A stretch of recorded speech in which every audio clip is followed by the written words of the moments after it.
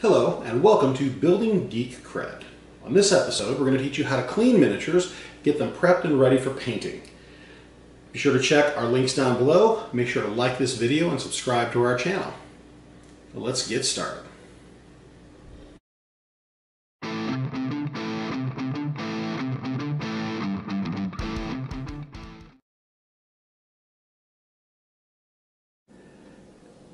When it comes time to clean miniatures, there's just a couple of things that you need. You need a sink with running water. Here I've got a double-sided kitchen sink that I'll be using. You need some mild detergent of some sort. In this case, I happen to have Dawn Ultra sitting around the house, so I'll be using that. It does a very good job of removing residue from the miniatures. You need some sort of surface to dry the miniatures on.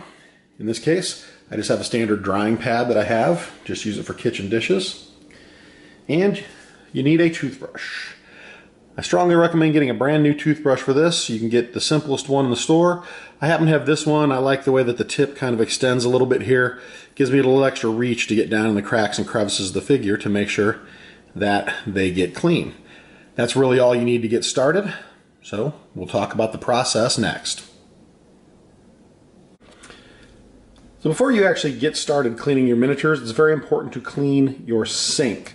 This may seem strange, but remember, the objective here is to clean any residue off of the miniatures that may make it difficult for them to be painted later. If there's anything in your sink at all that could possibly stick back on the miniatures, any kind of oils, any type of food residue, you want to get rid of that. So let's start by plugging both sides of the sink, or just whatever, just make sure your sink is plugged, whatever you happen to be using.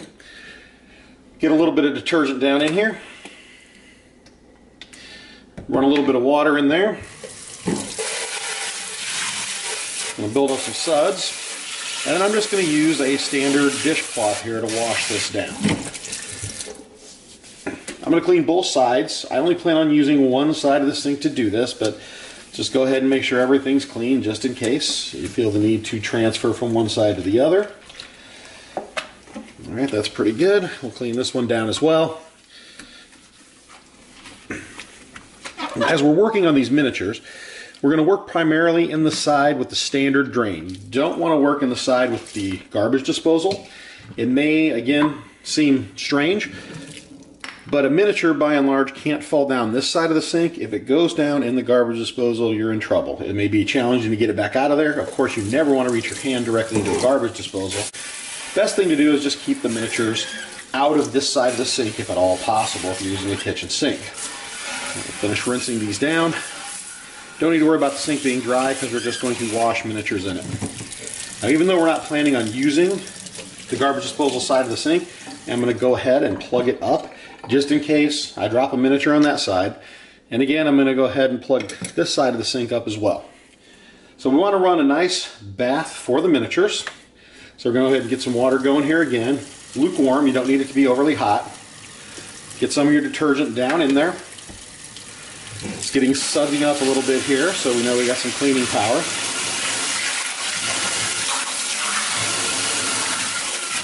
And really all there is to this process is to put your miniatures into the water and scrub them with the toothbrush. So the miniatures that we've chosen once again are from Teenage Mutant Ninja Turtles, the Shadows of the Past set. I'm going to grab a couple of those. So we've got Donatello here. And also got what appears to be Old Hob. We just get them down in the water. Make sure that they've sudsed up real nicely. We grab our toothbrush. And then we get to work. So you remove your miniature. Using the toothbrush, you want to gently brush over the surface. Get into every nook and cranny as best you can as you're doing this. Make sure you do the base as well, because you're going to want to paint that. And just to be thorough, I'll do the bottom of the bases also. One more to do, same process. We're just going to start here. We're going to scrub him. Top to bottom, all sides. Clean that base. And that's the first step. Next thing you want to do is rinse your miniatures. Again, you want to use kind of a lukewarm water here. Make sure they're thoroughly rinsed. You don't want any soap residue or anything else left upon them. Once you're confident that they're clean and they're rinsed, just set them over here, put them on your drying pad, and we will let them dry. And I like to let them air dry. I don't like to apply any heat to them, any kind of a hair dryer or anything like that, because that may end up misforming the miniatures, because the heat will actually bend the pieces of the miniatures if you apply too much to that. That's really all there are for the basics. Now, there's a couple of things that I like to do that helps make the process, in my mind, more effective, more efficient. First thing is, I use a colander. That way I keep the miniatures inside of the colander in the sink. Of course, the water can flow through it. When you pick it up, the water all drains out. It's real easy to go ahead and rinse it off that way. So we'll do a couple miniatures there.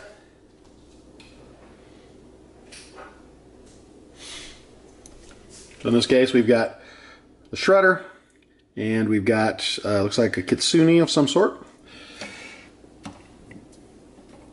So notice here, it's real easy. I can agitate them in the sink, get that water going.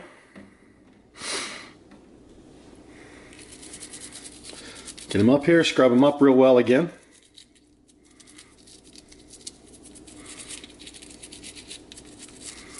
Get that base.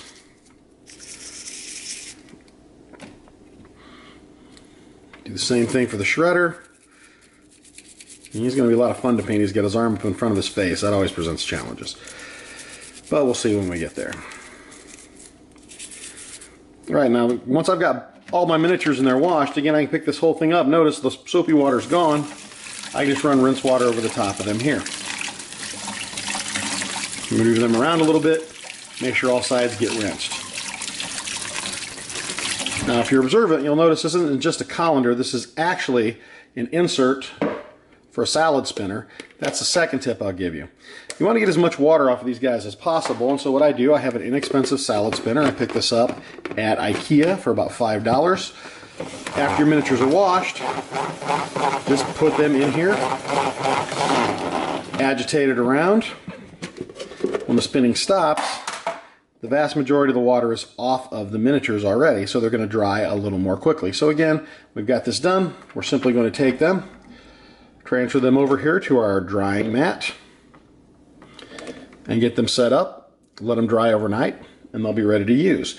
So in the end, that's really all there is to cleaning miniatures. A little sink of warm, soapy water. Standard toothbrush. Start with a clean one, please. Keep it only for doing your miniatures. It'll last forever. And you need a little drying surface. If you want to get fancy, you can use the colander, use a salad spinner like I said.